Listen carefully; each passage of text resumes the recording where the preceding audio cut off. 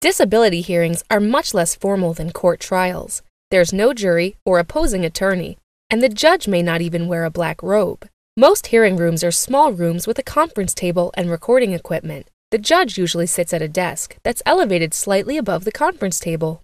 You will be seated at the conference table with your attorney.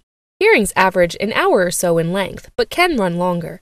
Vocational experts testify in about 60% of hearings, and medical experts in less than 20%. The judge's assistant will also be present and will run the recording equipment.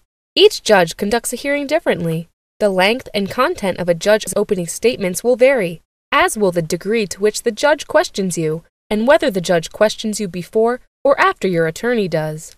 Some judges will ask your witnesses to remain in the waiting room. Other judges do not.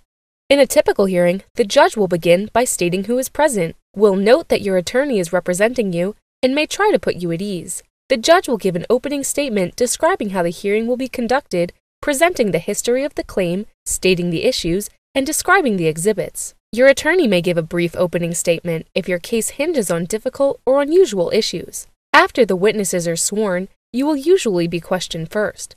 The judge may ask you a lot of questions, or may instead rely upon your attorney to elicit your testimony. Witnesses will then be questioned, and your attorney may finish with a concise closing argument. Sometimes, at the conclusion of a hearing, the judge will issue an oral decision establishing that you're disabled. If so, a short written notice will follow a few days later. Otherwise, the judge will make a decision after the hearing and mail it to you.